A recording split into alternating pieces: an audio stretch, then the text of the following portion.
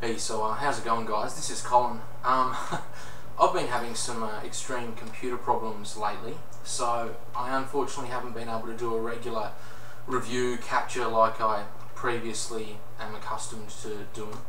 So what I'm doing today, I'm recording with my webcam. I just thought I'd do a bit of gameplay.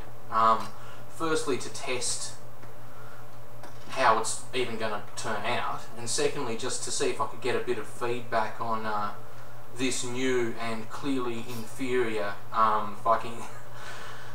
capture method.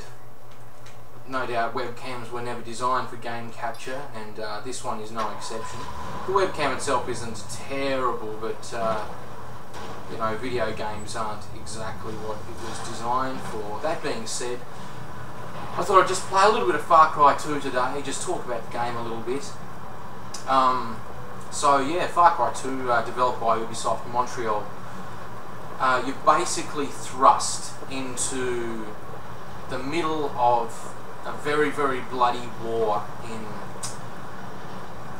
in some unnamed country in Africa. You're tasked with the job of looking for somebody called the Jackal, who is an arms dealer. And he's a bit of a mystery man, but it seems that he's got this whole shit on lockdown, basically. He goes in and he grabs the second-hand or abandoned, etc. weapons from previous wars. Oh, look at that. Splush. He goes around and grabs these weapons, and then he finds these wars, inserts himself into the middle of the conflict, and you know, makes his living like that. So all the good people of the world say, no, we can't have that, we can't have this person doing that, so they pay you to go in, find this motherfucker and kill him. That's not going to be so easy though. This is a well-connected guy. Okay, so let's see what I can do about these usurpers over here.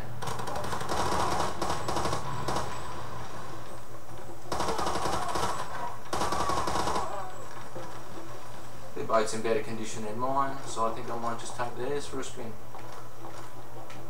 Alright. So let's just have a quick look at our map, see what's going on in the wider scheme of things. Look, here I ran all the way away from the bar, but there is actually a mission that they would have me do, somebody down at the bar. So I might just turn this big ass barge around, cruise into the marina and have a look and see what they want me to do. So the bar basically is your stop where, you know, you can rest close by, and you get your missions from different buddies, and your buddies are essentially other mercenaries. This boat's not in the best condition at all. In fact, I might need to repair that shit. MacGyver the boat, no worries.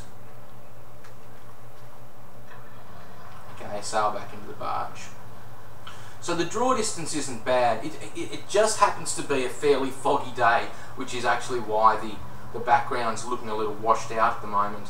There are a whole different variety of atmospheric effects that are used, you know, rain, fog, hail and all the rest of it, and this is obviously just a bit of fog we've got at the moment. We got a lovely picturesque waterfall here on the left. Now getting around on sea, these barges are a little bit slow and clunky obviously, but there are some smaller and more manageable boats you can use.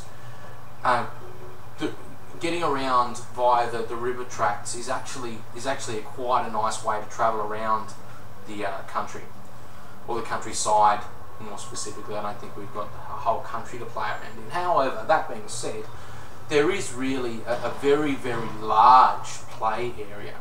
So just to have a quick look at the map at the moment, you can obviously adjust the different level of the map that you're looking at, you know, the map scale. And what we're looking at here, this is only pretty much half of the playable area. There's another comparably large area right above this. We're in the south at the moment. This is in Act 2 of the game, and basically the first act you've got to clear out all the conflict in the north, and then you head down south.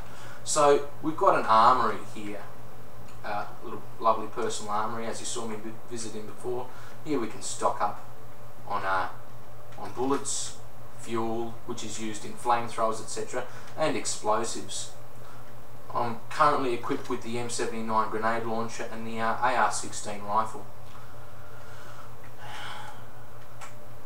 Both very, very useful weapons. The AR-16, obviously, it's got quite a nice zoom on it, reasonably quiet bullet, or a fairly effective bullet suppression. So if you're shooting at somebody just at the edge of your range, it's not going to be easy for the other enemies in the area to hear it. Quite useful. And the M79, affectionately known as the side launcher, simply because it's a sidearm and a launcher, yeah, it's good shit all around, really. Okay. So let's go and have a look in the bar and see who wants us to do what. I want to talk to you. Okay, we've got Nassim of the fantastic figure. She wants us to do something. There's a guy coming to the airport today, an arms dealer, here to make money, of course. Okay. He's a vulture. They all are. They have no right. He's not the one fighting here. We are. We should make the profits. I like the way she thinks. He'll be at the front of the airport waiting for his ride. Do me a favor, okay? Drive by and blow his head off. Right. I can't believe Drive by. No worries. Use a gun and then maybe I'll respect you. Yep. Look. That's not a problem.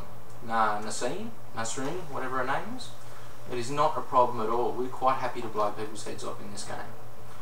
So let's have a look, see where we need to get to. Okay. It looks like we can take the waterways most of the way there, so we might do that again, the waterway being quite an effective way to travel. Alright. Let's go. So the actual soundtrack,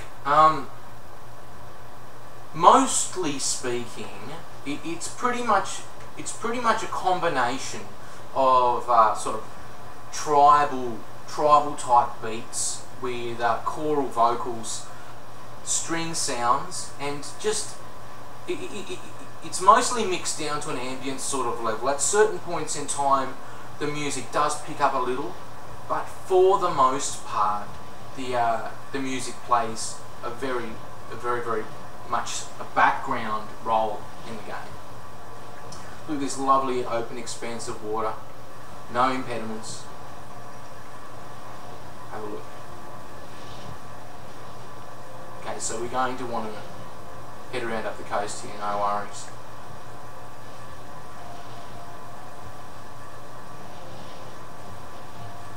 And graphically speaking, the game is quite impressive. Not only does the terrain look like terrain, but there are lots of different, very convincing geographical features. This bit of water here is certainly the largest expanse of water in the game. Most of the water sort of follows sort of tight riverways.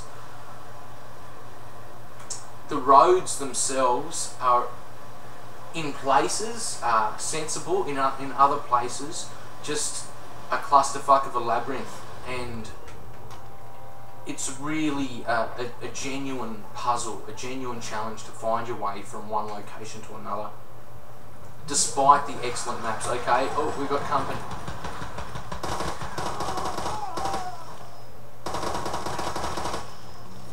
No worries. Good old AR-16. Actually, I might take their vehicle.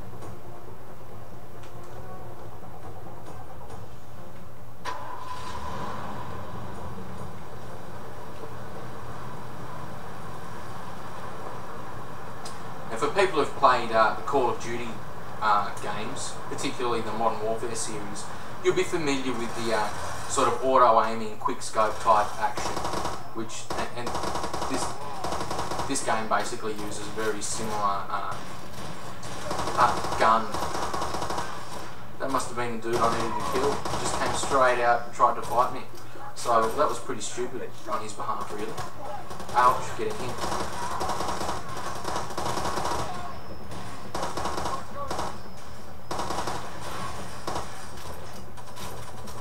Plane.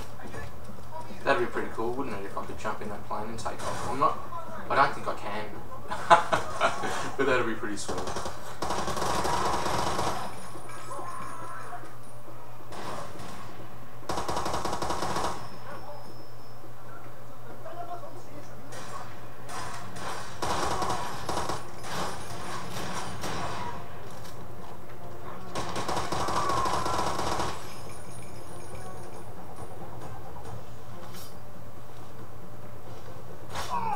Slice. Okay, so I'm supposed to head back to the marina. I think I might take the road back. I'll just check that plane. Pretty sure I can't fly. No, that's a pity.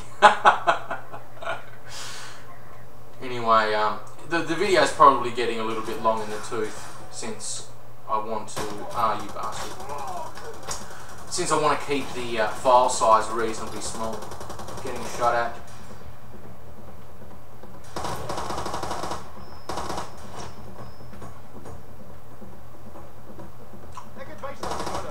So yeah, I apologise for the highly unstructured review. It hasn't really been a review, just a little bit of talking shit and playing, which is fine, I'm hoping. So yeah, give me some feedback on the inferior webcam footage.